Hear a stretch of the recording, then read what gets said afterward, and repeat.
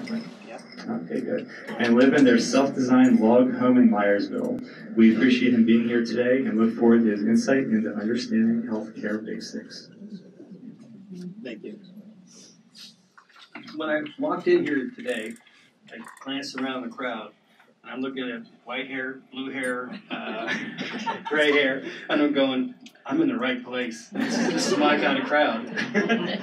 A lot of people don't realize this, but this is an aging population in the United States. And as the ladies mentioned before, lots of people are coming to the door of Medicare every day. In fact, 10,000 people are coming to Medicare every day. Now, you take 10,000 times 365 times 19, and you're talking about the baby boom generation is flooding into the system to the tune of 69 million people over the next 19 years. So we have a whole lot of people coming to Medicare, and in my business, among us agents, that's what's known as the silver tsunami, and we kind of like it. It means opportunity. Now, I got a question for everybody here. How many of you are paying for your Medicare right now? Okay. Second question. How many of you are paying federal taxes? Hopefully everybody, right? Here's the point. If you are paying your federal income taxes, you're paying for Medicare right now. I don't care how young you or how old you are. With every paycheck you've ever developed, you're paying for Medicare. Now, the reason behind that is it's mandatory. Most people don't realize there was a mandate put out 45 years before the Affordable Care Act, which instituted the individual mandate. What you're paying for is this, Medicare Part A, your hospital, hospice, and skilled nursing coverage. And it's never changed. And you only get to get, of course, your Medicare when you get to be 65. Now, I've been asked to talk about basics about health insurance, as well as other parts about Medicare. But let's talk about the basics right now of health insurance, and it's kind of simple to understand. We'll use car insurance as an example because all health insurance and car insurance and all insurances are essentially the same. What you have is people that pay claims, or rather, pay premiums but don't have claims. So they're pouring money into an insurance company, and then there's the people that wreck the cars who are having claims, and of course the money coming in overcomes or pays for the claims, and there's more than enough money then to pay for the overhead and make a profit, which is what it's really all about, isn't it? Okay, well, that's what health insurance is the same way, right? There is no difference. You've got young, healthier people who don't have a whole lot of claims because they're young and healthy. And then you've got older people on the other end of this thing that are having lots of claims, and then you want to be able to have that money to overcome that. Now, what happens if you don't have people who are younger, not paying into the system? What happens then? Well, then you've got a lopsided system, right? Which is why this thing called the individual mandate exists. The idea was that everybody has to have health insurance, whether they like it or not. And if they don't like it, then they're going to get a penalty. Speaking of penalties, I forgot. I got to wear glasses these days. As you get older, you get more blind. All right, this is government speak right here. The tax is calculated on a monthly basis and is the greater of either a fixed dollar amount or 2.5% of a household income above the tax filing limit, up to the national average premium for a bronze 60% actuarial value health plan. Okay, simple, right? The IRS has announced that for the 2017 tax filing season, the average bronze plan premium used for calculating the maximum penalty will be $272 for each member of a tax household, up to $1,360 for 5 or more members. Simple. But let's put it this way. There is money coming into the system, even though the way things are going right now, our president has actually recommended that you don't pay your penalty. But like it or not, the IRS is still collecting it. So, because the law hasn't changed. And as we all know, the Affordable Care Act, the idea was to repeal and replace Well, that just hasn't happened yet, has it? We all know there's been, unless you've lived under a rock, we all know that there's been one hell of a fight here for the last 9 or 10 months over this whole thing, and it's not changed, really. So, when it comes to our system right now, we have a problem in that it is also being killed a little bit at a time when it comes to the Affordable Care Act, because they're being encouraged to go elsewhere.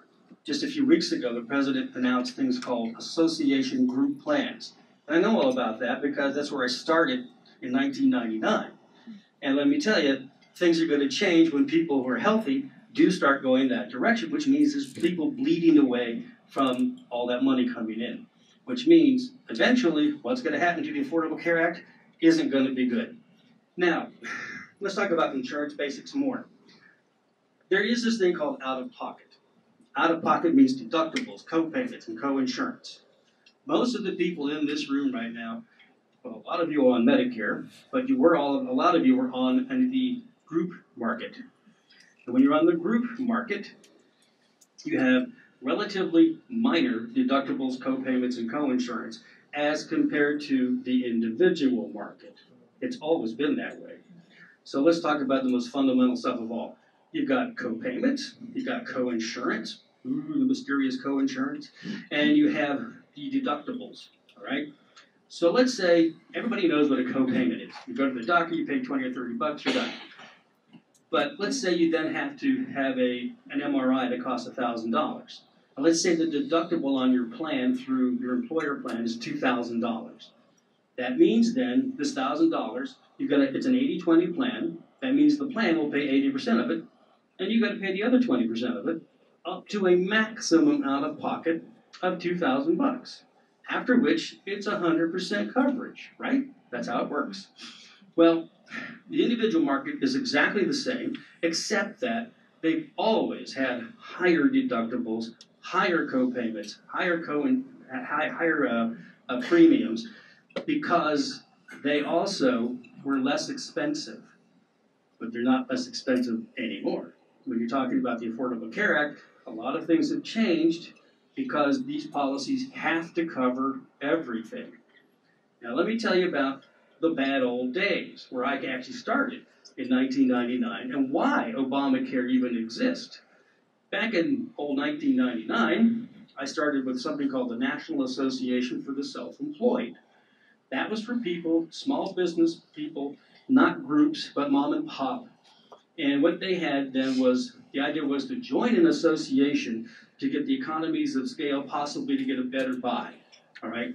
And what they would get is all kinds of little benefits like AARP, like actually has for seniors right now, where you have things like discounts on hotel, discount dental, all that kind of stuff. And it was actually pretty reasonable stuff. But that really wasn't the focus. What was really the focus was the health insurance, because that's the profit center back then, okay? So the health insurance was like this back then. If you had a pre-existing condition, it would be noted. But first, let's talk about how these things were limited benefit plans.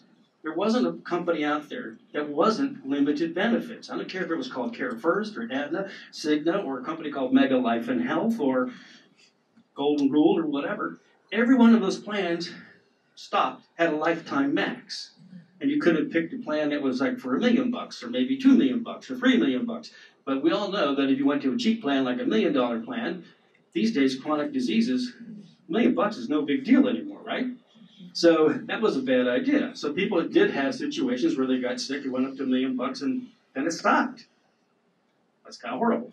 But that's just the way it was. Then many of them were cafeteria style. Cafeteria style meant you get to pick and choose things that you don't want. And believe me, I've had people say, I'm never going to get sick. I've heard this only about a million times, right? I don't care if you're 25. Somebody's going to get sick sooner or later. And I don't need prescription drug coverage, so they never put it in there. Then they get sick. Then they need medication for MS or something like that. And they find out how horrible it can be when it comes to the cost of prescription drugs. Then there's this thing like the maternity rider. 40-year-old couple, got a couple of kids already. We're not doing that again, dear. So they didn't put a maternity rider in there. And then there's this, oops, and somebody gets pregnant again, and now it's all on you. The entire maternity, the childbirth, everything, it's your problem because you didn't pick it at the right time. Okay? And then there's the pre-existing rule. I've sat in front of thousands of clients talking about pre-existing health conditions. Let me tell you, just about anybody can come down with something. Like, most people don't realize this, but you guys have heard of ALS? You've heard of Lou Gehrig's disease? Anybody can come down with ALS at any age. They don't know why.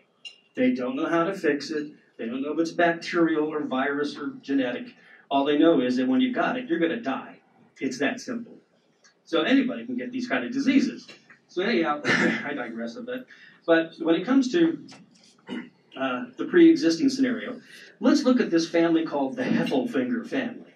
Mr. Heffelfinger, he's a bit overweight, but not obese, and he smokes.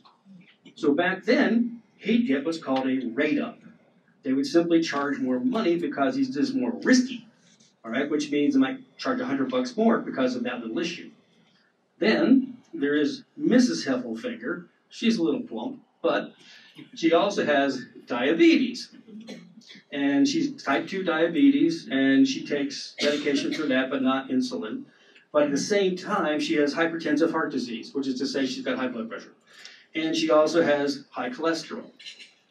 Your actuarial then, at an insurance company, would look at that and go, wow, that's a walking time bomb. You are uninsurable. Have a nice day. Then there's Johnny. Little Johnny's 14 years old. He's in perfect shape. No big deal. Then there's little Rudy. Rudy has something called asthma. And he has asthma attacks on occasion, and he takes medication. But you know what we're going to do for you, Rudy? We're going to cover you, if you have a heart attack or something like that. But when it comes to asthma, that's going to be waived. We will not cover that which you need the coverage for because it could cost us money. So there are waivers then. That means the prescription's their problem. That means if he has an attack and ends up in the ER, it's their problem. So in other words, the potential out-of-pocket can be quite significant. So that was the bad old days. That's how things always were. Then the Affordable Care Act comes in 2010, I think it was 2010, and that was all eliminated. Now, you can't discriminate now. Pre-existing conditions must be covered. Unlimited benefits doesn't just stop at $1 million or something like that. Your kid, who, by the way, on the old system, when he got to be like 19, if he wasn't going to college, get lost, kid, go get your own policy. But nowadays, you can be there till the age of 26, right, on the plan. There are also all kinds of preventive care that's dialed in to Obamacare, meaning instead of worrying about your deductible, if you want to get a colonoscopy, go get your colonoscopy before it turns into cancer, which makes sense. Mammographies, all that kind of stuff, mammograms, all that sort of thing. So there's some great ideas there. But at the same time, you have to pay for things you might not want. I'm on Obamacare, okay? Do I want to pay for maternity? Oh, no, we're quite done with that. Do I want to pay for pediatric dental care? Do I want to pay for drug rehab? No, but I have to for other people that are having that problem. And that was the kind of part, that was also what made these things so expensive. But now look at our world today. Our president is basically saying, I'm going to kill this thing because you, Congress, aren't doing your job. You're supposed to repeal and replace this thing by now. Well, so he says, go to this association plans.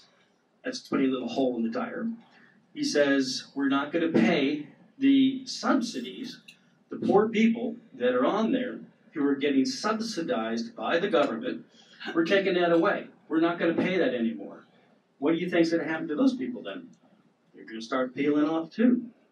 And this uncertainty in the market makes the insurance companies, whose only thing in life is profitability, raise rates and raise deductibles. I've got a policy right now. I pay $1,270 a month. We have a deductible of $6,550 each.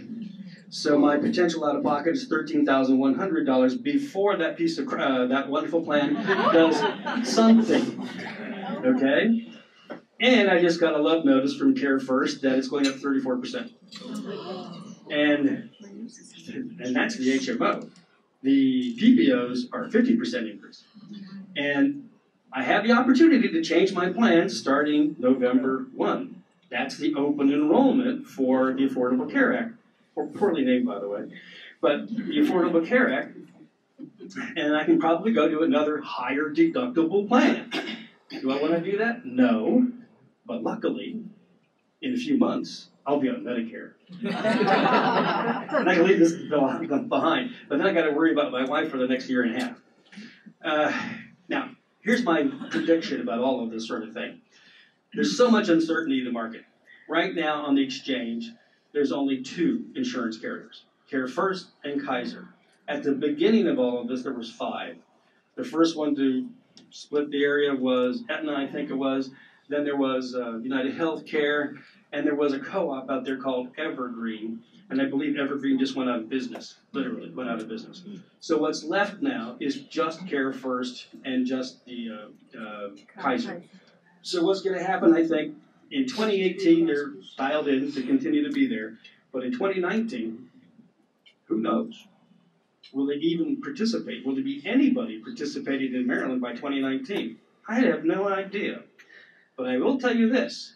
If that all happens, like I'm talking about, you're going to see this inflated tire, which has now got some minor holes in it, becoming major holes in it, and it's going to go flat. So you're going to see Obamacare die all on its own sooner or later. It may take 2 or 3 years, but it's going to go. Unless Congress gets off its duff and does something. And that doesn't seem real likely right now, right? So I'm not seeing a whole lot of encouragement right now. So that's my prediction about that. Now, there's 3 markets.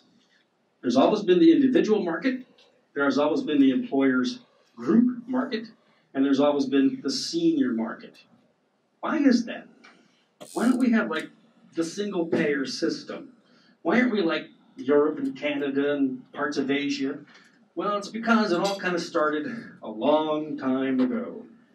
Back in 1912, President Teddy Roosevelt recommended that we should probably have universal health care.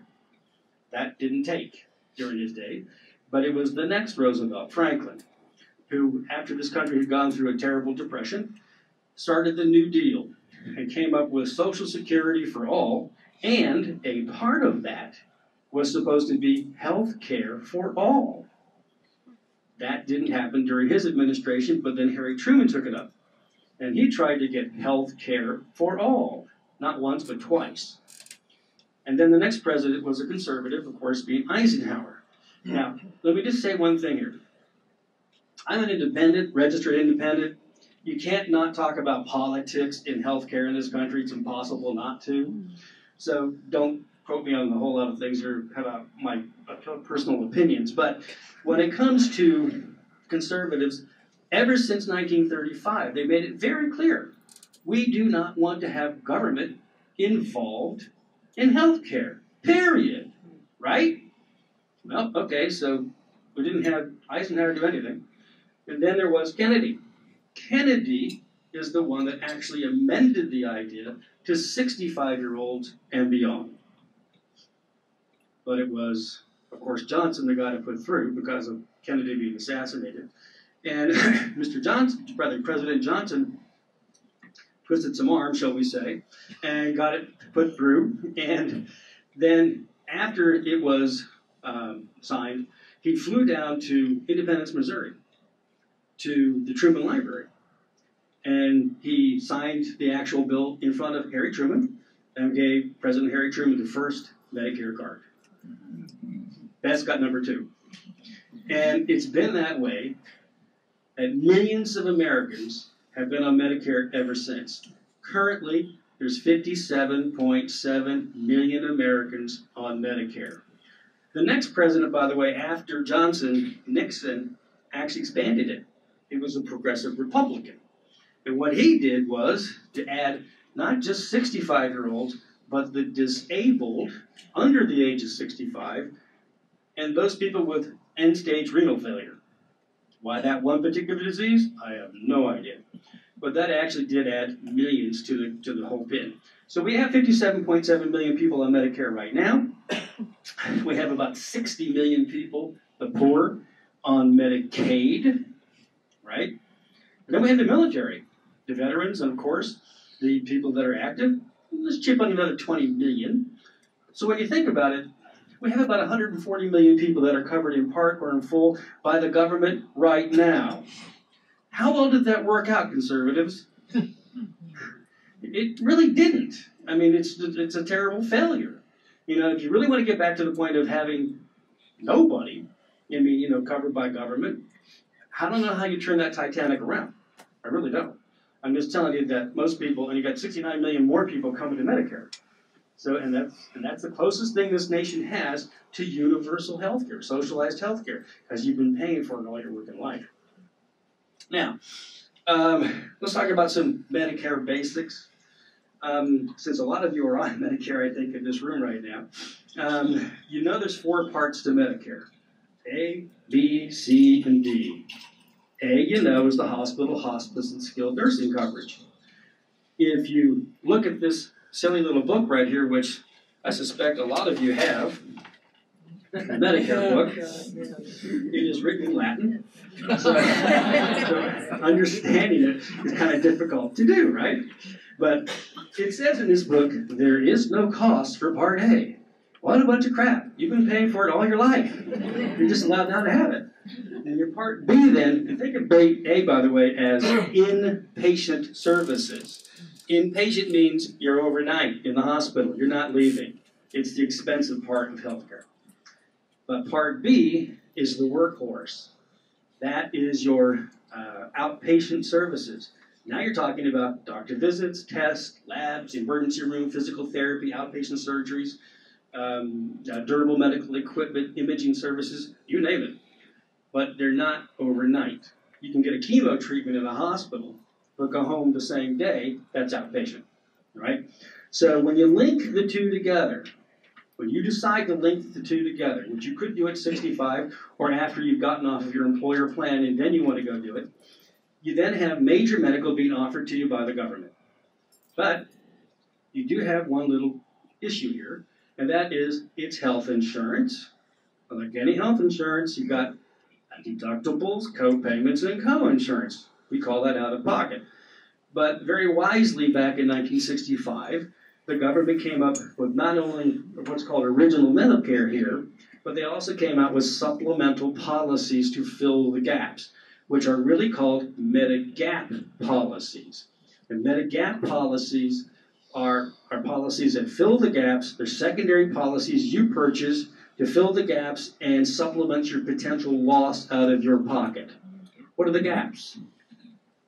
These days, 2017, there's a $1,316 hospital deductible, but it's not per year. It's per 60-day period. If you're in the hospital more than once with a separation of more than 60 days, you can pay $1,316 more than once. If you're in the hospital up to 60 days, on the 61st day, then the hospital starts charging $329 more per day. And if you're really bad off and in the hospital up to 90 days, they charge $658 more per day. That's just the potential out-of-pocket on Part A. On Part B, you have a deductible of $183 once a year. But the bad news is it's an 80-20 plan. And this 20% is to infinity. If you have to pay 20% of a $14,000 chemo treatment, that's going to add up real fast. Or a $5,000 PET scan, or any other kind of test you have to do, 20%, 20%, 20%. And then there's this thing called excess charge. That's where a doctor can charge beyond what Medicare allows by as much as 15%. So these are the gaps that are built into Medicare. So the government came up with a simple system which confuses everybody because these are called parts. A, B, C, and D. D, by the way, is drugs, okay? But they make plans that are not parts. Plans, A, B, C, D, F, F plus, G, K, L, M, and N. Simple, huh? You've got 11 different possible plans to choose from. And for those people that were on an employer's group plan, and they don't have some sort of retirement deal after employment, you then face this, go, what is this? What are all these letters and numbers and stuff? What does it do for me? Now, Plan F is the Cadillac of all plans. And I'll bet there's a bunch of people in this room right now that have Plan F. Plan F pays for all of those out-of-pocket expenses.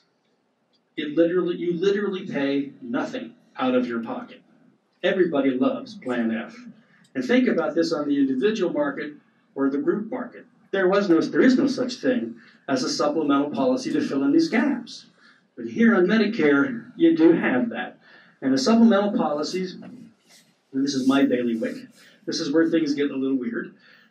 Everybody would think that Plan F is the most expensive, and they would be right about that because it's the most comprehensive of all the plans. Why are there 11 plans? Budget. For instance, if you had something like a Plan A is not a part, Plan A would not pay for the $1,316 the first time, but it would cover the $329 and the $658, and it would cover the $1,316 after the first time. Plan A would not cover a service. It wouldn't cover skilled nursing at all. Plan A would not cover the $183, and it would not cover the excess charge. So in reality, you're simply saying, if I want to have a lower monthly premium and I'm willing to pull more out of my pocket, that's up to you. That's the idea behind that. That's why there's 11 different varieties. And F plus, that's a cool one. That's exactly the same as F, except that it's the high deductible version of F. It's the least expensive plan because it doesn't do anything for the first $2,200. That's on you. Now, the people that I typically sell that to are people that are pretty well off. Like the last guy I sold it to was bringing down $400,000 in retirement. And to him, that's a golf game. So anyhow, everybody, that's why there's so much variety. You get to pick and choose what you want. But it gets even more bizarre. Here's where I come in. Remember this book here? Back to Latin. In this book, you have these different plans enumerated. People look at this chart and go, gee, what does this mean? And the point is this. Medicare puts the holes, the gaps in Medicare. And Medicare makes insurance products to fill the gaps. But Medicare does not sell them. Medicare contracts it out to private enterprise. And it says to private enterprise, and as you guys know, when you got close to 65, you got attacked by an insurance industry that said, buy my supplement. It is unique. It's not unique. They're all the same. If you have a Plan F from that company and a Plan F from that company, it is absolutely identical. F is F, no matter where you go. But the government doesn't regulate how much they sell it for. So that means everybody's selling the same thing? Standardized coverage? Even the customer service has to be the same? But they can charge me whatever they want? Yes. And as a broker, my deal is to be appointed to everybody. So whoever sells these plans, I'll find them the plan they prefer to have at the lowest premium. And in so doing, I look at, I've got one company, for instance, that would love to sell a Plan F for $288 a month to a woman, 65-year-old non-smoker. But I have another company who sells the exact same thing for $143. Which would you like to pay? I mean, you want to pay literally double for nothing? And where a lot of seniors make mistakes is they listen to Aunt Marge. And Aunt Marge says, I had my gallbladder taken out and I paid nothing. You ought to go with this company here. Well, then she's going to, if they do, they're going to get hosed. Because that other company over there is selling the exact same thing for a heck of a lot less. That's why you talk to somebody who does this on a regular basis, who doesn't charge for services, who will just guide you in the right direction. Now, we've been talking about just A and B and supplemental policies. And by the way, these are federal policies, so you can take them anywhere in the United States, to any Medicare provider anywhere in the United States. Got it? So it's a really cool system in that regard. But what's C and D?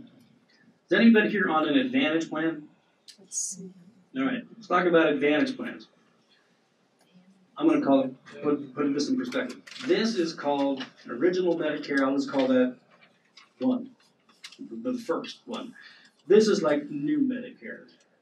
New Medicare came out in 2006. And what happened was D, drugs, used to be a part of A and B, but then the government took it out in 2006 and made it its own part and vastly expanded the offering. And it also put a kind of a donut hole in the middle of it, which we'll talk about. But C, Advantage plans were developed by the government as a way of keeping the cost down to the government and putting more of the responsibility on the shoulders of the senior, but making it sound really attractive.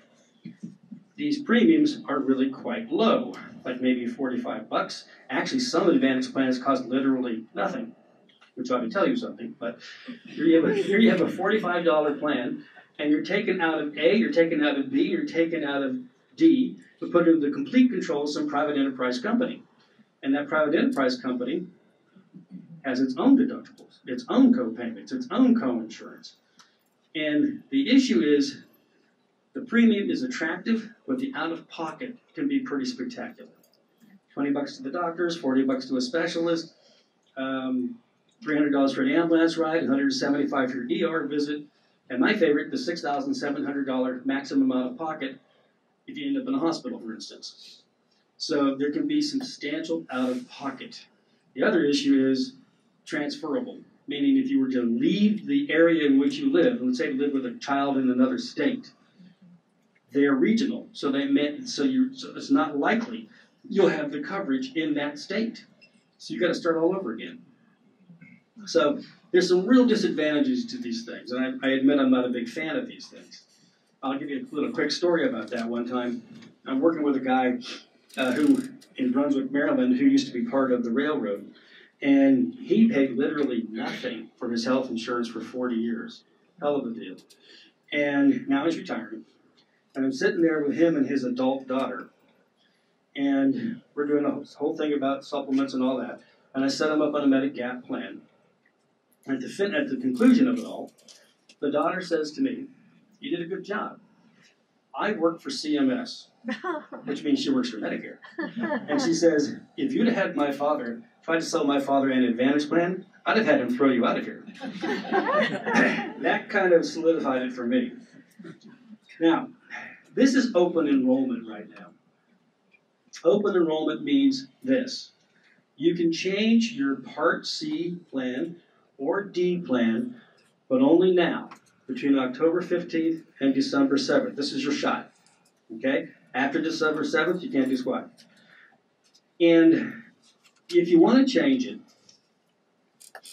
and I'm going to talk about prescriptions here now, you really have to do one thing that's important here. You have to look at whatever medications you're taking, and we're going to go to this now, the most beguiling part of Medicare.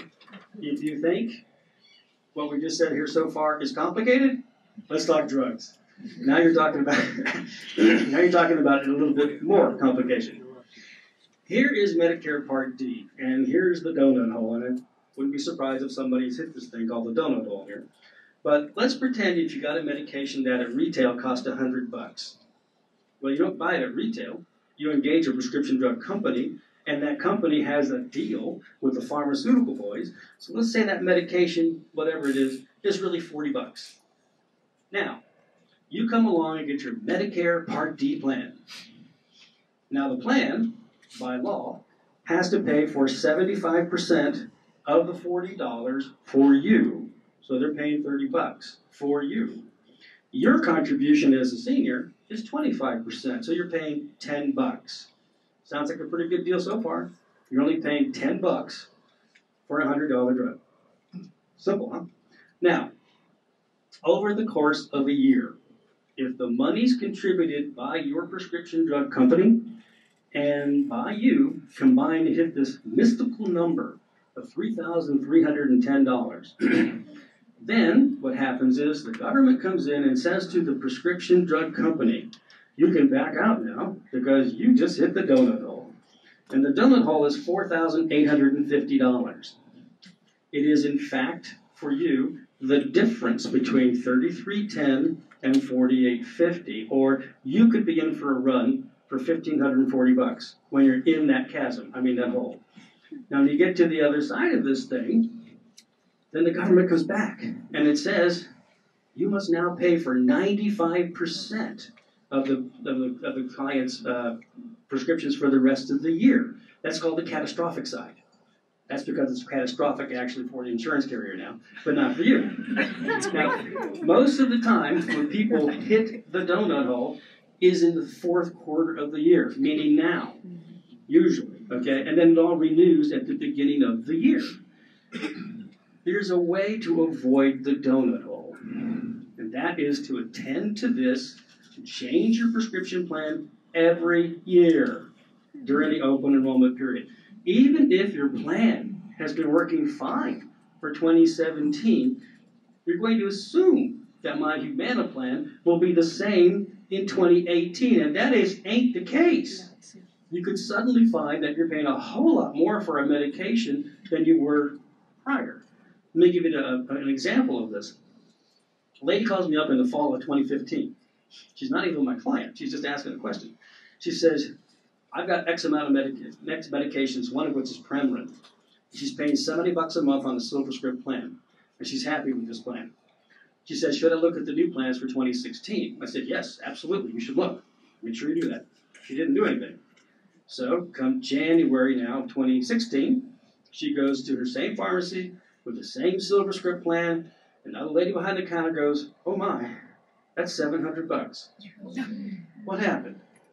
It basically meant in 2015, that plan, that silver script plan, had a good buy into the medication, in this case Premarin, but it didn't even buy into it in 2016. So the lady's on the hook now because she didn't do anything up until December 7th, which is the one and only time she can make a change. Now she's stuck with it for the rest of the year. Or she probably went to Canada to get the stuff, but I don't know. But nevertheless, if she had simply gone to the database and looked at this during the open enrollment period, she would never have had the problem. Now, database. How do you know what's the right plan? I mean, there's like 40 different plans in every zip code. You don't buy it by how much the premium is. That's the worst way to go. What you want to do is use a database. Oh, and by the way, anybody else an insurance agent in here? Do not buy a prescription drug plan from an agent. Here's the reason why. Let's say I was appointed to the Aetna 123 RX plan. I'm getting the commission to sell it, right? I might be inclined to want to represent that plan to you, but it doesn't mean that that plan has a good buy into the medications you take, which means I'm serving me, not you. And you could get screwed basically along the way. So don't buy from an agent. Use the impartiality of a database. You won't go wrong. Now, there's a couple of ways to do this. You can go to a senior center, or you can go to a Department of Aging, and guess what they're going to do? They're going to go right there, Medicare.gov. Or, if you're not real good with, you can do this yourself on the computer, but if you're not great with a computer, don't worry, there's another way. Can you use a telephone? If you can use a telephone, you can call CMS, the Centers for Medicare and Medicaid Services. You then have sitting in front of you your medications, and you tell them at CMS exactly what you're taking, and yes, you have to be real specific. What's the milligram? What's the dosage? What's the real name? They'll enter it into the database for you. They'll recommend the plan for you, and they'll set you up. Here's one real big hint about CMS. It services 57.7 million people. It's a real busy agency, right? And most people think it's only open from 9 to 5. 24/7. What you want to do is contact them at 9 o'clock at night with your glass of Chardonnay and very methodically go through this. And you can do this. I only have to do this on a once-a-year basis, okay? But if you're better at this stuff and you want to do it on your own, which a lot of people do, well, not that many people do, but you go to a database like this. So let me show you something here.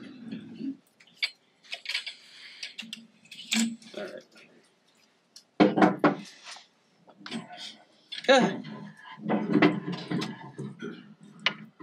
Things are sliding here.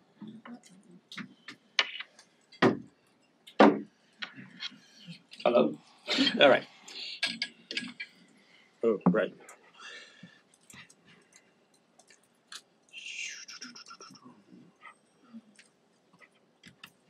You click on the part that says Find Health and Drug Plans. The health plans, by the way, they're referring to there are the Advantage plans. But in this exercise, we're not looking at the Advantage plans, we're just looking at the prescription drug plans. I'm going to put in, whoops, touchy. I'm used to my Apple.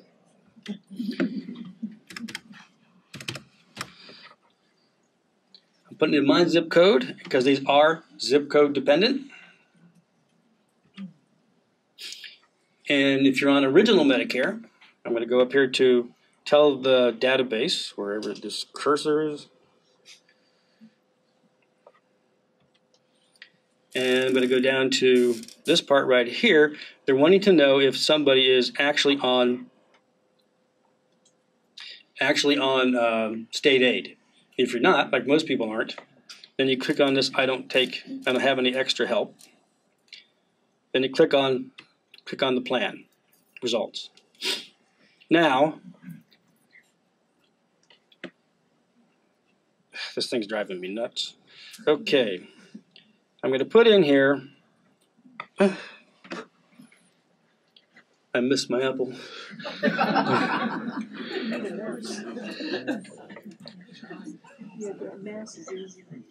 That mouse is not real easy. Oh, there's a mouse here? No. Oh, there is. Cool. Except that it's not working. Okay.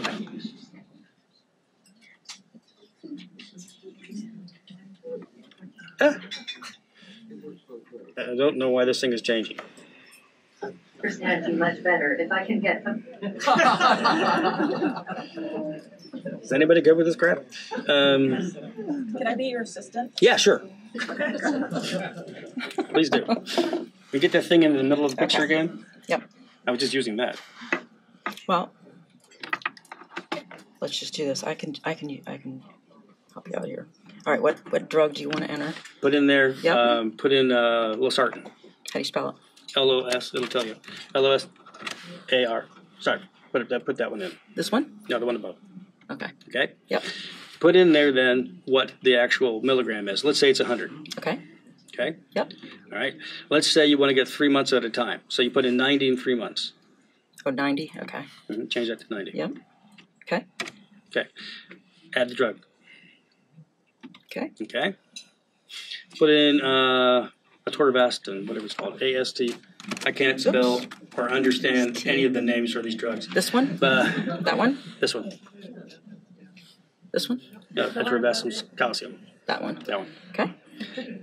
Just put in 90 rather, of that level. Okay. Yep. All right. In 3 months. 3 months. Okay. Okay. Add. Yep. Okay. All right.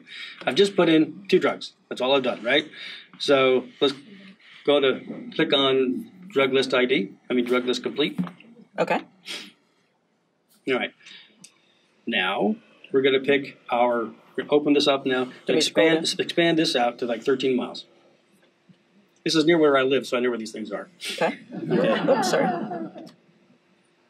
All right. I want you to put in there CVS, Middletown, which I think is where there. Okay, so do I? Oops. Oh, there it is. Whoa. What happened there? Whoa. Okay, we're good. We're good. Oh, I'm sorry. We're good. Go a little bit up to Middletown right there. Man, I understand why you had trouble here. Yeah, I don't know what's going on with this thing. The mouse does not work, and and it doesn't like your finger either. Okay. CVS, which one? Middletown. Middletown, right? Yeah. Add pharmacy? Yeah, add pharmacy. Okay. In other words, you have to tell it that you want to have a pharmacy, right? So I'm going to put in just one for all right. Do I go back up? Let's go to the bottom of this thing now, and let's go to the next level. Man. Yeah. Continue the plan results. Okay. All right. And then click on the button that says prescription drug plans with original Medicare. These are not with the Advantage plans. Okay. And then click on continue the plan results. Now, what just happened is the database is going out there to look at all the different possible... Microphone. The database is trying to go out there to find what's the best possible plan based upon my summary of medications. And the first one that comes up is almost always the plan you want. And this is called the Envision RX Plus plan. You'll notice how it says, if we can see the silly thing go up. I know. It's not. Yeah, we'll do it. It's really weird. It's $12. It's there you go. $12.60. But you'll also notice this. It says here, your cost as of today, meaning from the beginning of the year to the end of the year, including the premium, is $167. Now, if you back the premium out of that, that's $151. So over and above the $151 for what you have to pay just for the premium, you'll have some minor out-of-pocket. What is that, $16 or something? Now you divide that $16 by 12 months, and you're basically paying about $1.50 for those medications. You know what your out-of-pocket is going to be. And they're telling you that you have the potential for a deductible of $300. But you don't have to pay for that at all, deal with that, if it's a Tier 1 generic medication. On the other hand, if it gets to Tier 2 or 3 or 4 or something like that, sure, that means that plan's got to get it for you, but you could then have a substantial out-of-pocket. So you're setting these things up to deal with the medications you happen to take now. This is your maintenance medications. And you could have a deductible, rather co-payment of anywhere from $1 to $29, and co-insurance could be as much as 27 to 39%. Now, everything below this level is going to get worse. That's why the first one that comes up is almost always the one you want. And you'll notice over here, it's a 3-star rating out of 5. For the record, I've never seen a 5-star plan. Not everybody likes these things. So 3 or 4 is actually not bad. Now that's a good deal for somebody taking a couple of cheap generic medications.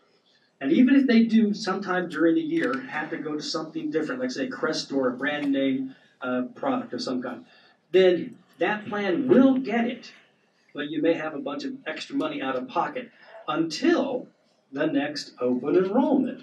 See, the government is basically pretty smart about this one thing. Human health changes, and you want to make sure that what you're putting in there is the data you're dealing with for right now, but if life changes, then during the open enrollment period, change your plan. Everybody should change your plan every year. Now, let's put in another medication. Let's go back up here. If this stuff, and then we're going to go back to my drugs. Oops, this one? No. Up here, enter drugs. Okay. Now I want you to put Humalog in there. Oops. Humalog. This one? Yeah, no, put in the quick pen. Quick. That one? Pen. No, there was one above it. Cancel that. Yeah. Oh, it's a quick pen? That's fine. Oh. Go with that. Go with that. All right, we're putting in a drug that has no equivalent and that has no generic equivalent. Okay, it's called Humalog. All right, and is it in there? Oh, it's not in there yet. Sorry, which one do you want me to add? Go to the top one. The top one? Yep. Add drug. Okay. Yep. Just keep it the way it is. Okay. And just add it in. Okay. Okay. Yep. Now, my drug list is complete. In other words, I've added a drug now, one drug. And now we're going to go back to the data to tell us what to get. What if you don't take any meds? Then you should. Okay, I'm glad And you you're said lucky. That. If you don't Because take in any order medication, you have to put in one. no, you don't. Well, I tried it and wouldn't let me go forward. Kept telling me to put in one. Well, there's a button above that that says I don't take any drugs. Oh, okay. And if you don't take any drugs, Not legal ones. That was good. well, we won't talk about that. We're not That was good. We're not on the site anyway. So, What do go back down to the bottom of this and move on to the next screen again. Yeah, that's one. Okay. Okay. What if you don't take any? What kind of plan do you go with? Well, the first one that came up was the cheapest one. That's the one you go with. Okay. But here's the reason behind all of this. Medicare Part D, as you probably know, maybe you don't know, is voluntary. You do not have to have a prescription drug plan at all if you don't want one. Did you know that? But the government says, if you don't get one, we're going to slap you down someday in the future. Right. So when you decide to get it, you're going to get a penalty. And the penalty, let's say you wait 2 years, 24 months, and then you get set up on a prescription drug plan. you're going to get a penalty of 1% for every month that you could have had it. So let's say you get a plan then that costs $20. Add 24% then, and it's lifetime. It never ends. So let's say 5 years later you have one that costs $50. It'll be $50 plus 24% because you didn't do it right the first time. Actually, you have 63 days to make it right. But that's our government telling us that they want you to have drugs. Okay. So what happened? What happened here just now? Then, if this just changed pretty dramatically, all we did was add a drug, and it went. And they go up just a little higher. Well, the premium didn't go up. That's the wrong direction. Which way you want to go? Yeah, keep going. You're doing fine. Oh, you keep going. Yeah, good. Now, you'll notice how just because we added one medication, the Humalog, which is not cheap stuff, this plan will get it. Cost you $26, but look at your annual cost, $1,994. And a different insurance company. Yeah, and a different plan. That means the Envision plan was not a good plan based upon the medication. You don't want that plan. You want to have one that accommodates that medication better than the other one, and this is telling you that. And it's telling you it's a little cheaper if you do it actually through the mail.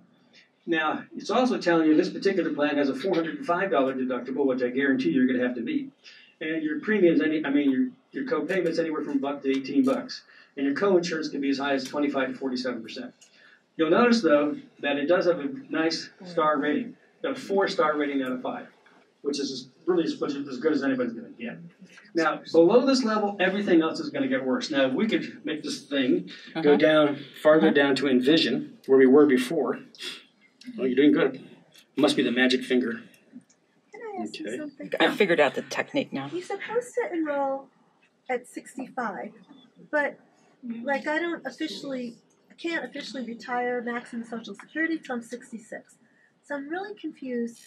I'm on an employer plan, and I want to stay on that employer plan. You can, no problem. But then am I going to be penalized because you're on the employer plan? Oh, I'm sorry. Say that again. Okay. The magic age is 65 for Medicare, but the magic age for retirement is 66 and a half. So I'm planning to stay to 66 and a half employed at least, and so it's really confusing to me. If I stay on my employer plan, am I going to get penalized? Do I have to still call Medicare when I'm 65? What am I supposed to do? Worry not. We have a system for this. First of all, you can stay on an employer's plan past 65 as long as you want. If you want to work to 70, feel free. Okay? Or whatever. But all you really should do at 65 is sign up for Medicare Part A. Just Part A.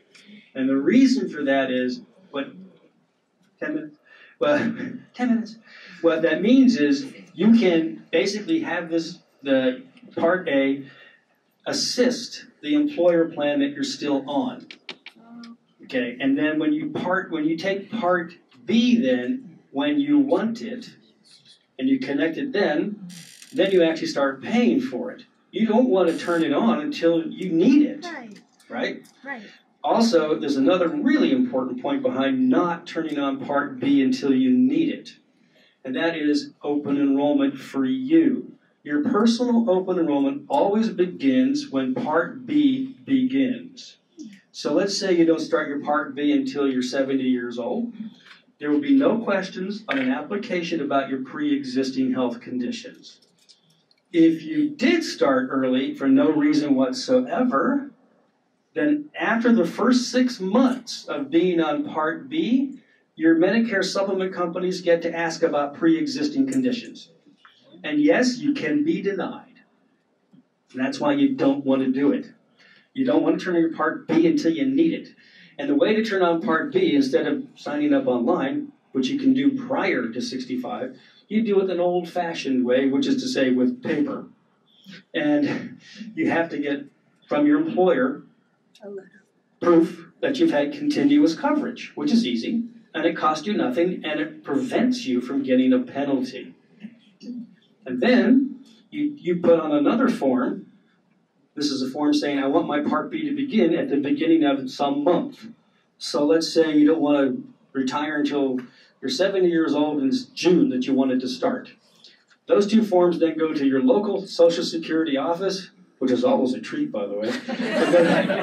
Go to your Social Security office, and a lot of those offices have a drop box on the outside instead of having to sit for hours in there.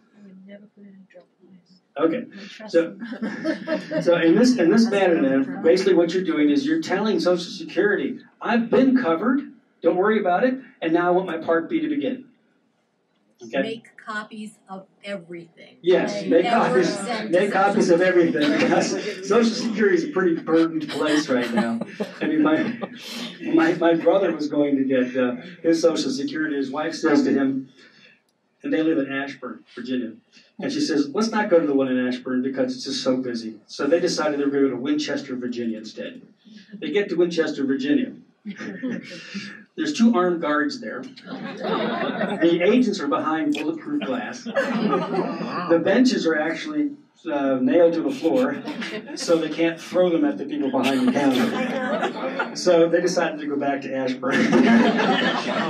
So yes, the Social Security Administration can be kind of tough at times. Columbia also has armed guards now. Oh yeah, armed guards. One person in at a time. Wow. Really?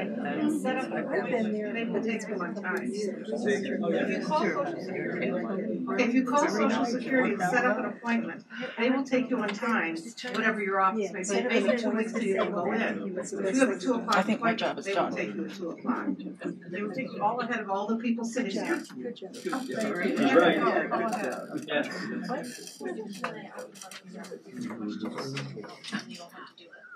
Oh, right. Okay. And this would have pointed one thing. We never got down to. I wanted to point out here that we were on the original one. We were on Envision, but Envision isn't even showing up now because when we went to the Humalog, it would have been very obvious that if we went to the Envision plan that was $12.60 originally, it would have been insanely expensive. That's why you always go with the first one or second one that comes up because it's got the best buy into the combination, the summary of medications that you take. So listen to a database. It's in your best interest instead of just letting this go from year to year. Because if you do, you're going to get screwed and end up in the donut hole. It's in your best interest to deal with this. Take a couple questions. Just real quick, what is the purpose of Star rating if the objective is to basically go for the lower price? I mean, Quality. What do you even care about? The quality of the service. I mean, is that bad in some Yeah. cases? Oh, yeah. Let's say you've got a policy that's got 1.5 stars. You're not going to like it anywhere near as much as you like the 1 4 stars. But it's not really based upon, most of the stuff is really based upon the summary of the medications and what plan's got the best deal. Okay? It's all about that. It's all about the Are they database. just not delivered properly or something like that? They could be relatively new. You know, they just aren't as good at it as other companies have been in for a long time. Sir, you had a question over here? Let him go first. I'm 68 and a half. I plan to work until at least 70 and a half to max my Social Security. I did not sign up for Part A at 65. Is anything bad going to happen? Should I just go home and sign up? Yeah, you can go home and sign up. If you go online to Medicare.gov, there's another button here. Crap. But anyhow, there's another button on there that says apply for Medicare. All right, and it's like a 2-part. The first time you get a confirmation number, stop there, because then you just get Part A. Don't go beyond that because then you're going to end up getting Part B. You don't want that. So it doesn't hurt to have that along with your with your employer's group plan. Take one down here. Yeah. So F and G, correct me if I'm wrong, the only difference between them to start off is that G doesn't cover the deductible for Part B. That's right. I had once been told that if you're healthy enough and can get into G, you're better off in G, and that historically the premiums did not rise as fast in G as they do in F. That's right. Let me kind of explain something here. Some of you may be old enough to be on something called Plan J. Right? Does J exist anymore? No. There are certain plans that were discontinued in 2010. That would be J, H, and E. And what happened was this. J was the Mac Daddy. It was the best. It was the top of the line. But it took this United States 40 years to fill that sucker up to the point where the claims ratio was so much higher with that particular plan than any other that it became too expensive for anybody. So they discontinued that plan in 2010, and they created an all-new best plan of all, comprehensive plan, and that would be F. But from 2010 until now, they already know there's so many people in Plan F that the claims ratio is getting out of hand already. And the premiums are going to have to escalate again and again and again. And then, last year, the government announced it's going to discontinue the offering, in other words, not taking it away from you, but discontinue the offering of Plan F in 2020.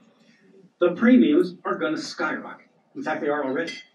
I had a client went from F to G, and he's with Care First. He was 70 years old. He'd gotten a 44% increase. And I moved him to G and saved him $137 a month. Do you have to pass that medical questions Yes, to get you into do. G? Since if you're past 6 months, then you have to. Then I have to ask. Anybody has to ask questions about pre-existing conditions. Let's say something about that, by the way. If you're 20, if you have minor health issues like high cholesterol, acid reflux, you're type 2 diabetic, that sort of thing, they really don't care. On the other hand, if you've got a heart condition, cancer, lupus, all kinds of things, then they'll say that every one of the companies will say the same thing. Stick with what you got. They can't charge you any more than anybody else. You can't lose it, but we don't want you because you could cost us money. That's reality. So it all comes down to this. If you're past the first 6 months, they will look at pre-existing conditions. Wait, for Part D. No, this is we're talking about for the Medigap plans, right? Now the Part D doesn't matter. Regardless of pre-existing conditions, you have this one shot every year between October 15th to December 7th to change your plan. Oh, by the way, you can change your plan. You can enroll from October 15th to December 7th, but you don't get the plan until January 1. From January 1 to February 14th, you'll love this, is a disenrollment period. What it means is you got to play with it for 45 days. If you like your new plan after the 14th, after Valentine's Day, you're done. If you don't like your new plan during that 45 days, you can actually snap back to the old plan. So there is a huge period of time to figure this out every year, from October 15th through February 14th. Yeah. If you're on an F, if you're on a Plan F, let's say, can you switch to another company with a Plan F that might have a lower premium? No. You have to stay with whoever you picked. Yes. Okay. If you have a pre-existing. So pick well. Yes. If you have a pre-existing condition. Yeah. I haven't sold a Plan F in years. I figured this out a long time ago that it was going to go crazy. Well, unfortunately, my husband was disabled before 65.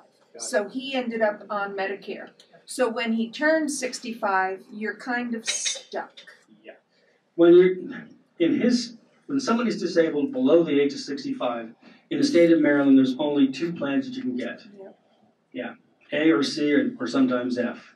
And that's it. Okay? Mm-hmm. When you become 65, though, he could change to anything he wants. He has an all-new open enrollment at 65. And we're not talking about pre-existing conditions. If you didn't I wasn't told that. Yeah. It's too late. Yeah, well, he's stuck. Yeah. So that's interesting. So I have adult children who are disabled, and they receive Medicare. So this is the first year we went for physicals, and the doctor couldn't order routine preventive blood work. She said because they had no condition that Medicare would cover. I was totally shocked because I'm thinking then you can't check cholesterol, you can't check blood sugars, nothing. And she said that's right because she's not sick. So I'm thinking, what is this? Like she's not going to have blood work till she's 50. I mean, I'm like, is that accurate? I was very shocked. It can be. It depends on the only way to find out whether something is covered or not covered. Do not talk to your Medigap company. They don't know. All they do is fill gaps. You talk to CMS. They're the ones that really control the whole table. They're the ones that underwrite the risk. The Medigap companies underwrite nothing. They just fill gaps at the control of CMS. So who's the boss in all of this? CMS, who talks in Latin. They're the ones to talk to. Thank you. I guess I'm out of here.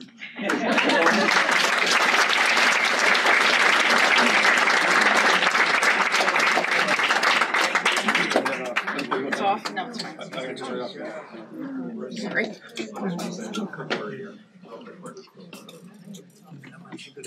Was that powerful and helpful? Thank you, Mark.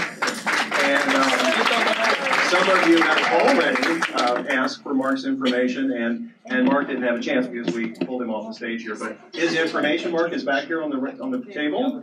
And Mark stood in at the last minute for us, and I think did a wonderful job. So thank you very much, Mark.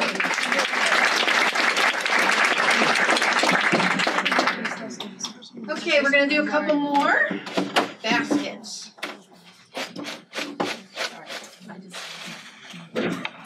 All right, the next one is number 9. It's an Italian food basket. It's one of Deborah's favorite baskets to pull together. Jeff's going to have a hernia. I'm thinking that. It's full of pasta sauces and goodies from Sur la Table and William Sonoma, I believe. Right? So it's got a lot of goodies in there. So this is number 9. Rhonda Tomlinson.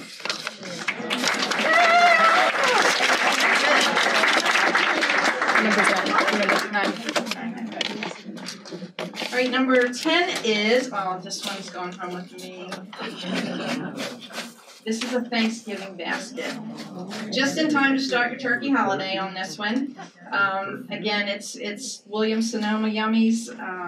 I think there's a bottle of Riesling in there, and she's got a really cool cover over the wine bottle that looks like a turkey, I think. It's really cute.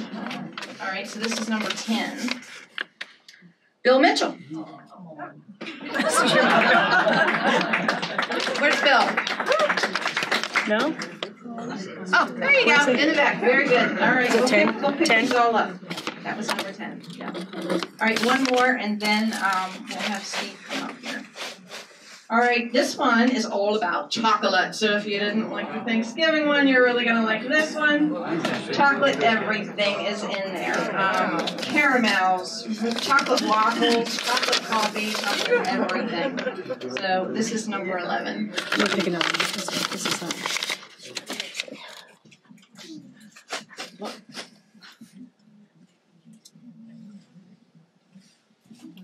And before I forget, very important in your packets is a survey.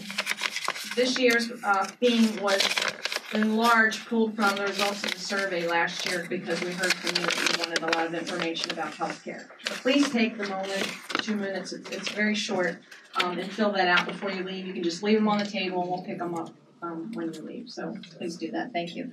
All right, so this one is all about chocolate. Tim Thompson. Congratulations. 11. Steve. Is that it? Okay.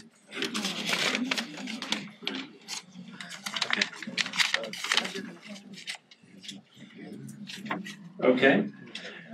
Today's last speaker is Mr. Stephen Elville, principal of Elville and Associates. Many of you know Steve. His work is centered in elder law, special needs planning, and estate planning. And he earned his law degrees from the University of Baltimore, cum laude, and is a member of the Academy of Special Needs Planners, the National Association of Elder Law Attorneys, and the National Network of Estate Planning Attorneys. He was also named to the 2017 Maryland Super Lawyers list again this year. And we might have an announcement about 2018 soon, but that stays within this room. So I have much more to say about him. I could go on for 2 hours, but I won't, so I'll turn it over to Steve. Thank you, Jeff. Okay, so you've been very patient. I hope it's going well. Jeff's going to get my PowerPoint up here. And so we know Mark was powerful. Was Jan and Barbara powerful? Yeah. All right, and so I'm glad you got something out of that. And we're going to make their email addresses available to you. So I want to recognize a couple of people, and we're going to try to end as close to on time as we possibly can with a lot of things going on here. First of all, I want to thank Deborah, who's here somewhere.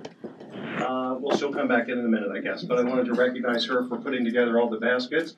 And of course, Donna Greenwald, who is Gary's wife. I wanted to recognize some distinguished people in the audience. John Day, our financial advisor, who was our speaker last year. So thanks that John's here. Dr. Marion Bucklew, who is a professor of music at Howard Community College, is here. Marion, if you could just wave to everybody. And I wanted to recognize the attorneys and staff of Elville and Associates who are here. So if you could just stand up, Elville and Associates. Not everyone could be here today, but thank you for these folks coming out. And also wanted to recognize Lucy Elville, my daughter, who's the audiovisual person, and I wanted to thank Bob Slattery for saying last year, hey, why wasn't this filmed? So we're filming it for those who can't be here today. I also wanted, Megan, if you could stand up again, I wanted to recognize Megan McCullough, who is a brand new attorney at our firm, although she's been practicing for many years, and she's our Social Security specialist. So if you have specialized Social Security questions or concerns, Megan is an expert in that area. Thank you, Megan. Okay, so let's get into the last material now, which will be an elder law update. I'm just going to stand over here a little bit. Hopefully the clicker will work. I'm going to move this.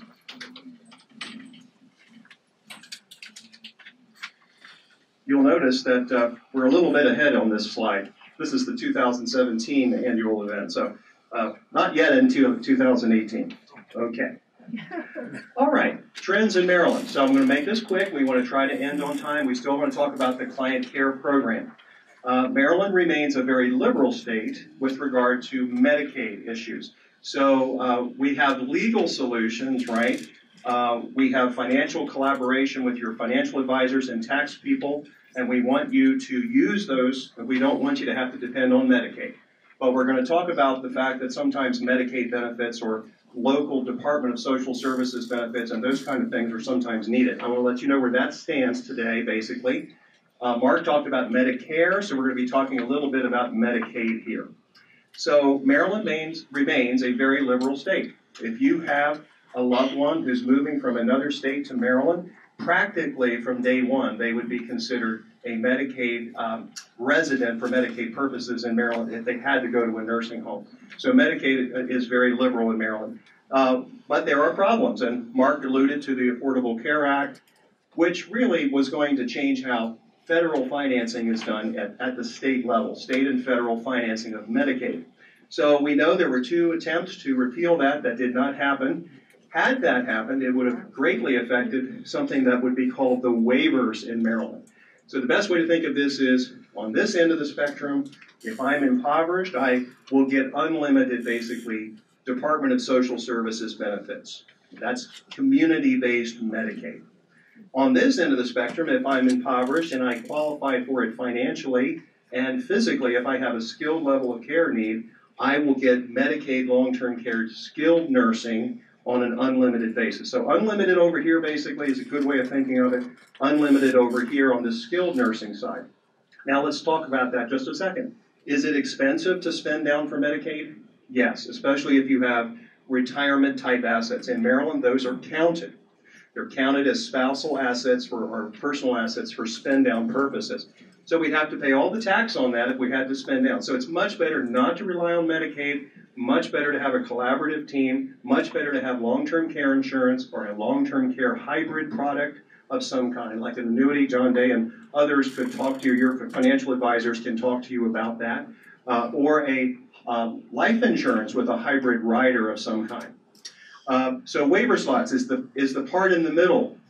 So let's pretend that there's an adult daycare waiver, there's an older adults waiver, there's a traumatic brain injury waiver. Some people in this room have had experience with that. So there's various waivers. Why does the government call it a waiver? Because on this end of the spectrum and on this end of the spectrum, the government mandates to the states, the federal government, that you have to provide benefits on an unlimited basis. But in the middle here, in the waiver slots, the government says to the states, federal government, we waive those requirements. So the states can only offer certain waivers if they want to. They don't have to provide unlimited amounts of waivers, so to speak. So let's talk about what I will call the older adults waiver.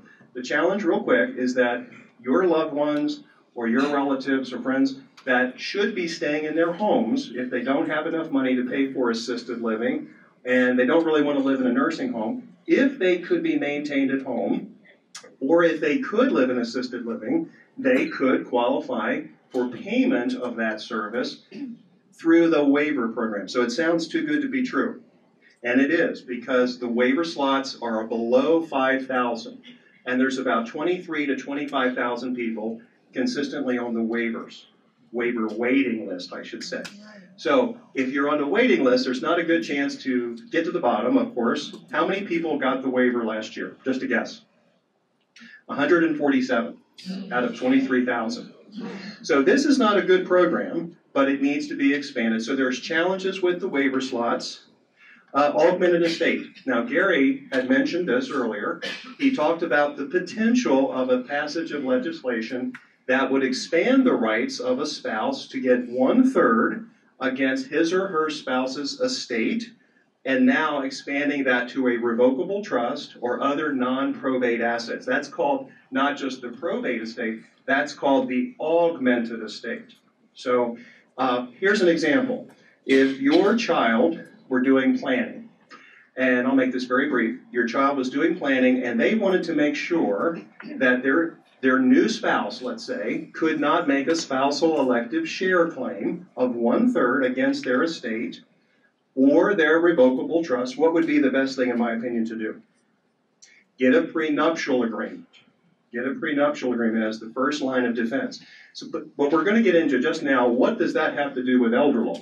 Well, what that has to do with is that there's an elder law technique where we can preserve most of the assets for a disabled spouse, believe it or not, and some of you have these plans, if there is a well spouse in the picture, and that well spouse would have died first.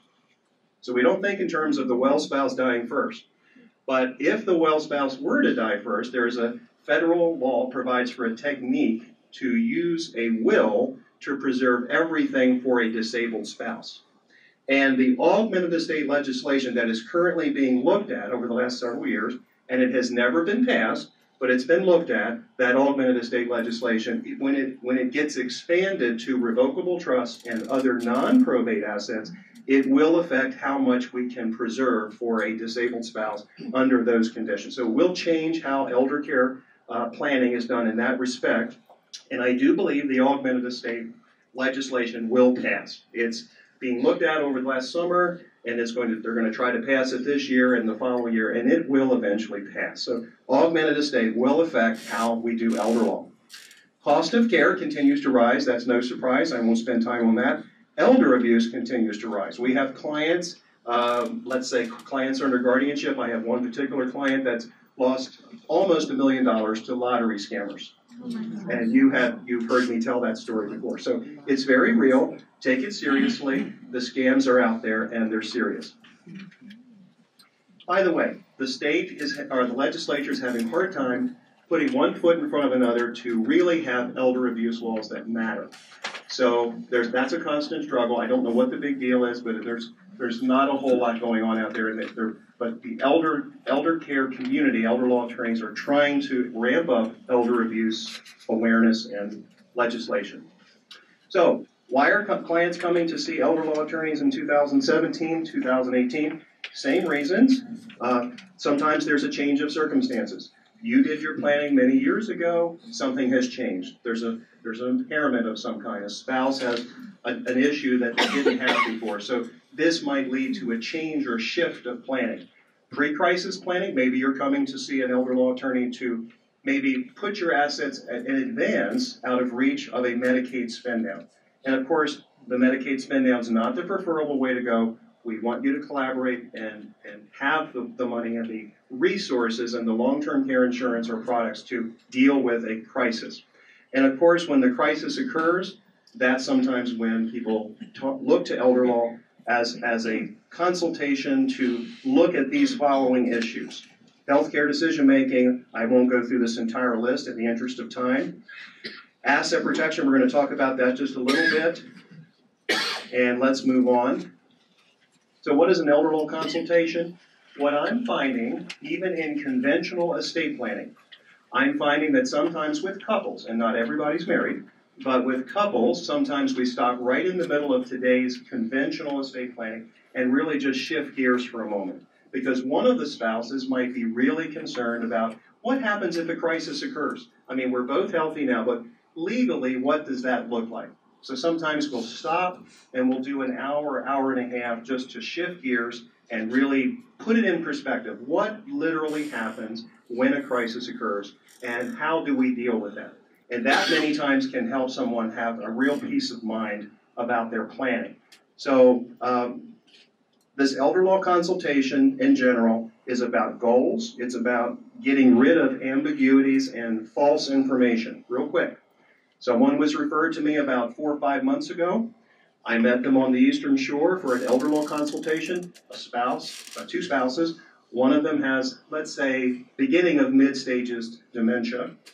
When I met them at a restaurant, and I don't usually meet clients at restaurants, but I met this particular person, and I could not get her to stop crying for 30 minutes because she was told so much false information from so many sources that sometimes the elder law consultation really just serves to get people back on the right track, give them some confidence about the future. They're not going to lose their house. They're not going to lose all their assets and so forth. So there's a lot of misinformation out there. So sometimes it serves as a basis for a planning shift. And again, a lot of anxiety and hopelessness out there in these kinds of situations. And what we want to do is give people the information to empower them. Sometimes there's weaknesses in the family structure. So not all kids get along. But in those situations, we want to deal with how do we manage those issues. Okay, we're not going to get into too much now. We're way over time already.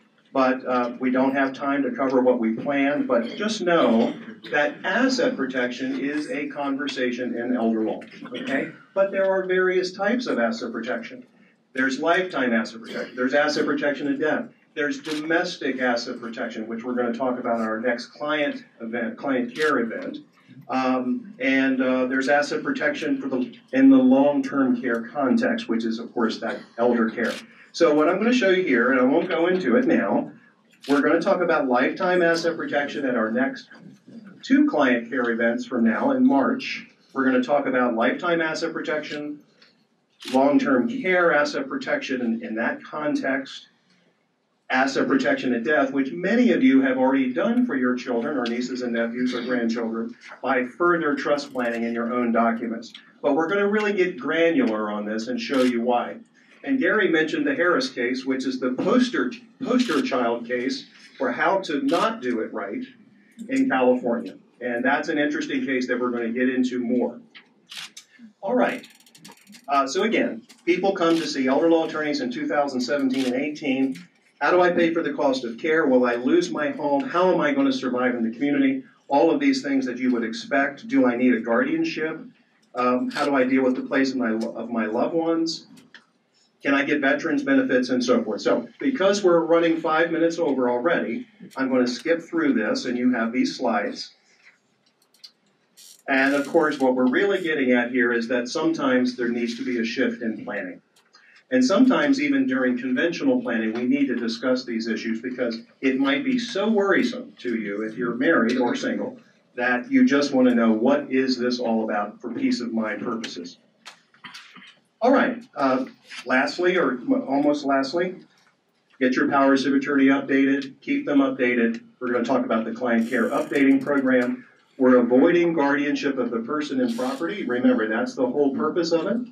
And if you have a revocable trust, that helps avoid guardianship of the property. Barbara and Jan talked about the MOLST form, so I'm going to get right to that. So, advance directive.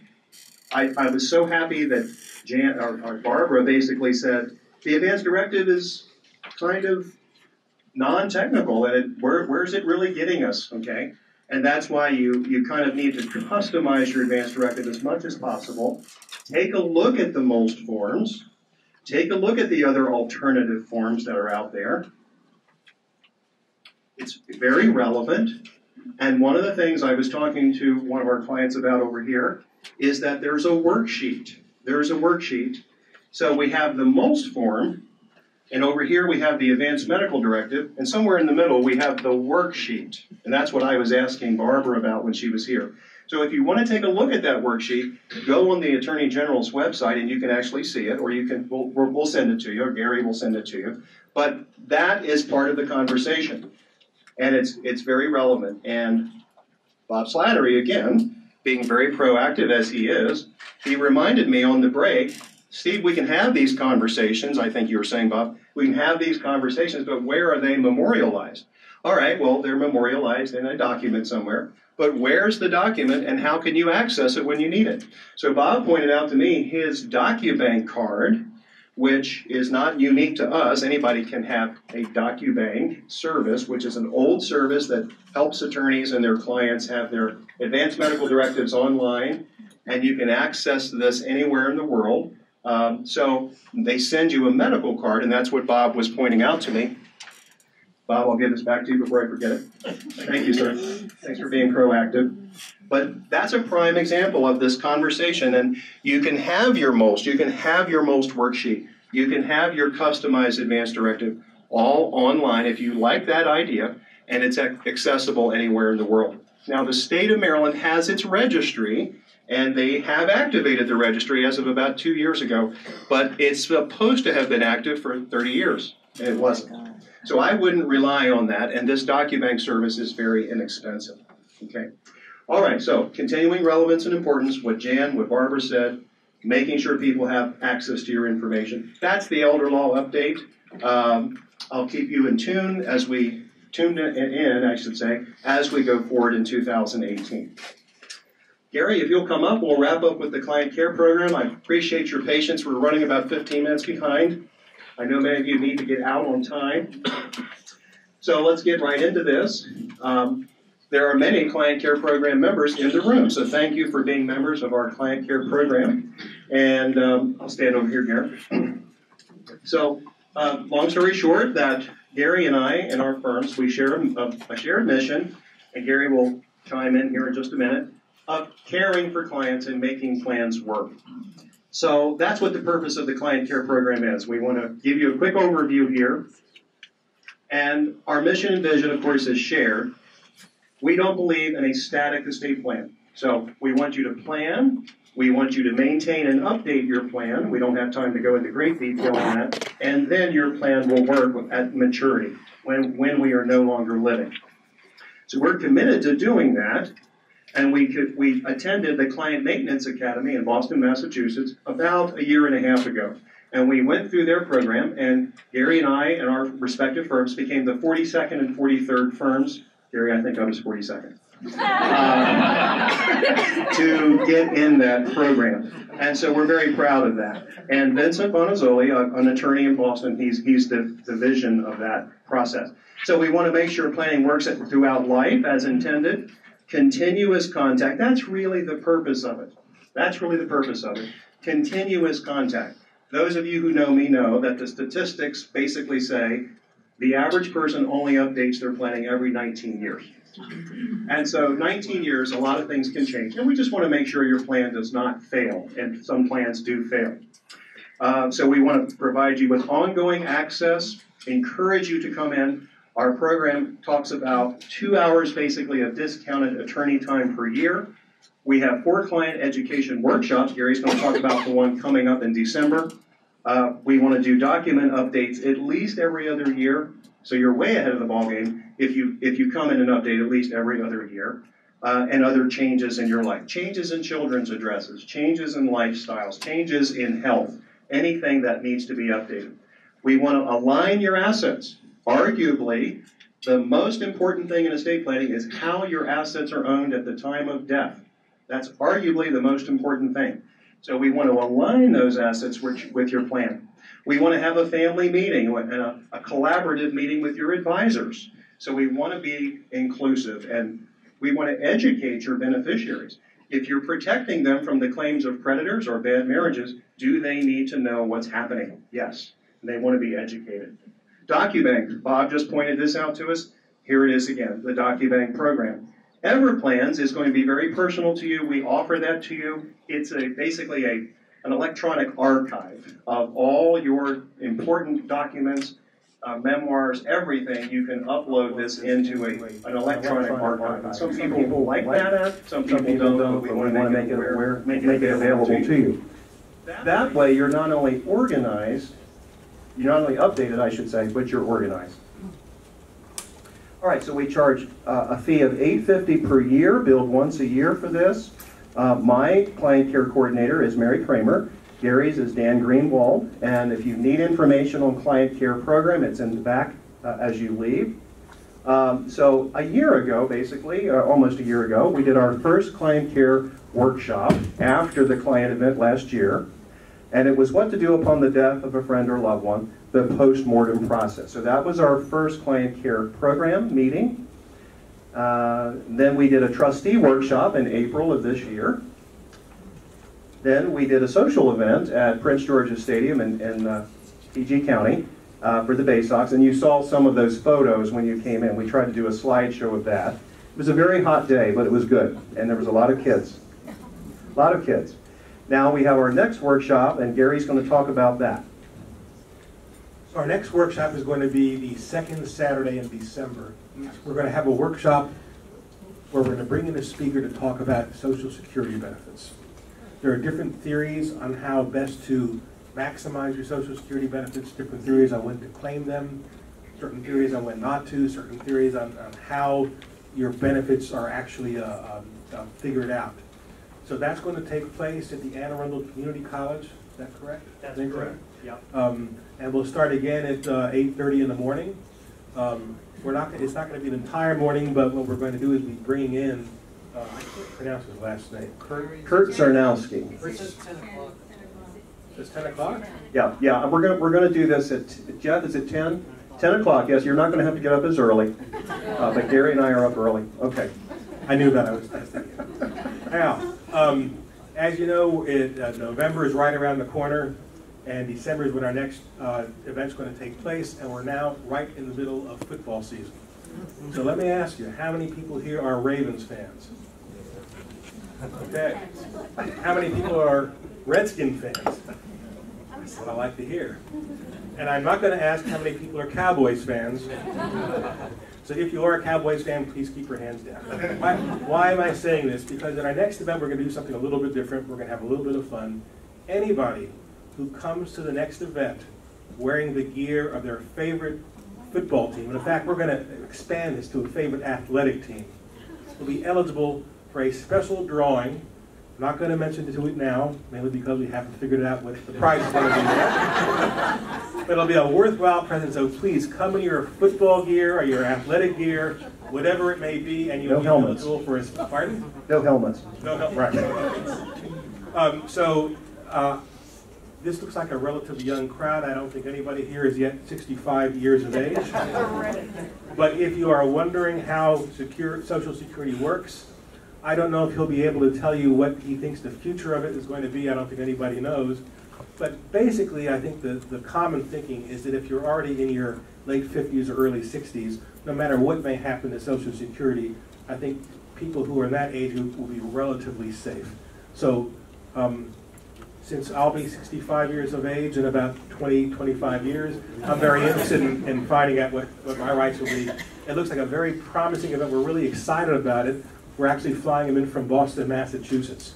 So we're not going to be presenting somebody who works for a financial institution. He actually used to work for Social Security. And he's been highly recommended to us, so we're very much excited about Mr. Zarnowski. And we're going to wrap up here with our last slide. And our last prizes, I will say. So if you're interested in the client care program, we appreciate your interest. We want your planning to work, and we want to schedule a next meeting to take a look at that, look at the agreement, and we want you to come to the December 9th meeting to take a look at the program and be a part of it. I can't, go ahead, Gary. Yeah, not only are our client care members invited, please bring your adult children if you'd like, whoever you have appointed as your successor trustees. We'd like to not only teach you all, but also your family about all these different aspects about estate planning. And sometimes I've been accused of really not getting granular on certain things, and so I want to be very clear. And I didn't write this. These are the words of Vincent Bonazzoli, who really created the Client Maintenance Academy. he said to me, Steve, try to communicate this to the clients.